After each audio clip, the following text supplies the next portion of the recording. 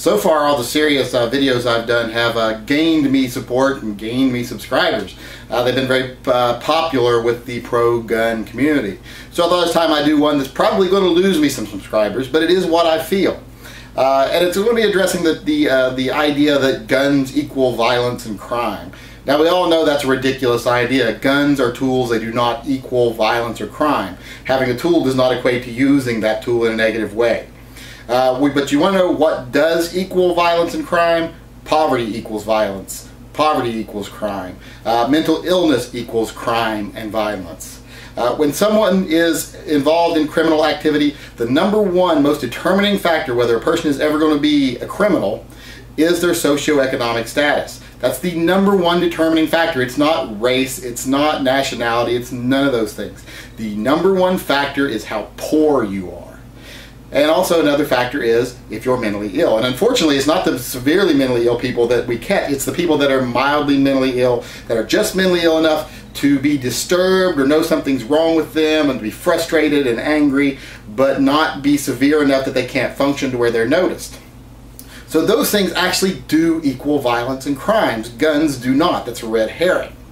Now, but the problem is, every time someone tries to address the actual problems, the poverty, the mental illness, there's certain factions of our own gun community, of the more conservative group, that stand up and yell socialism every time someone tries to do something that's positive for their society, that tries to deal with these issues. So you can't stand and say, leave guns alone, deal with the real issue, if you don't let people deal with the real issue. Now, I've always believed that there is a great deal of personal responsibility that anyone has if they live in an organized society that they benefit from. And don't fool yourself, you're fucking benefiting from living in this country. There are societies that do not do the things we do, that do not have the social structures we have. I've been to them. People who've been in the military have been to them.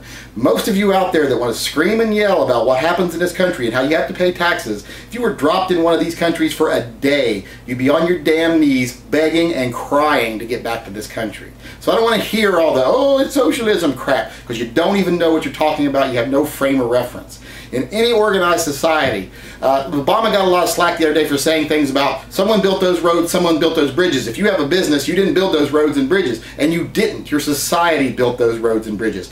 I had a bar. I didn't pay for the main street that ran in front of my road. I paid taxes that contributed to it, but believe me, if I'd have had to pave the road so people could come to my bar, I could have never opened a business. If I'd have had to build a bridge so people could get from Washington to Oregon to come to my business, I never would have been able to do that. Society gave me that benefit by doing it through social programs. So those kind of things are necessary for growth and development. So when we stand up and we fight everything like that, well, then we can't be surprised when people come for our guns. So if you're going to stand up and say, well, guns don't equal crime, you've got to fight the real problem, well, then be willing to be part of the solution for the real problem. Don't be standing up screaming. Now, I'm not talking about legacy welfare and things like that. That's a red herring from the right, just like gun violence is a red herring from the left. The vast majority of people that are ever on welfare are on it for a very short period of time. And I'm not even talking about welfare. I'm talking about strengthening our mental health system. I'm talking about providing job assistance. I'm providing education assistance. Things that help people get a step up. I'm not talking about just handing someone money for doing nothing. Give them opportunities to climb out of the hole of poverty. If someone is in that hole and they see no way out, then of course they resort to crime. It's just a big thing that they do. It's just the only thing they see they can do. So if you give them a ladder to climb out of that hole, then maybe not so many people will turn to crime. And it's been proven in society, in lower income schools where they go in and give them extra assistance and extra aid for college, they have a much lower dropout rate, a much higher success rate with their students, and the society as a whole benefits from it. So these people that talk about personal responsibility, libertarians, Tea Partiers, they want to talk about personal responsibility. Well, realize your personal responsibility doesn't stop at your front yard. It doesn't stop at your front door. Your personal responsibility, if you're benefiting from the society you live in, you have a responsibility to that society. Start living up to it. Stop being part of the problem and start being part of the solution, especially if you don't want people coming after nonsense, things like your guns. So not nonsense things like your guns, but if you don't want nonsense programs like people think, well, we'll just come get your guns if we can't solve crime, we'll solve it that way, because we know that doesn't work. So start being part of the solution. Stop with all this nonsense of fighting back and forth over a word like socialism, and stop using it incorrectly. Of course there's socialist programs in this country. There's socialist programs in every organized society.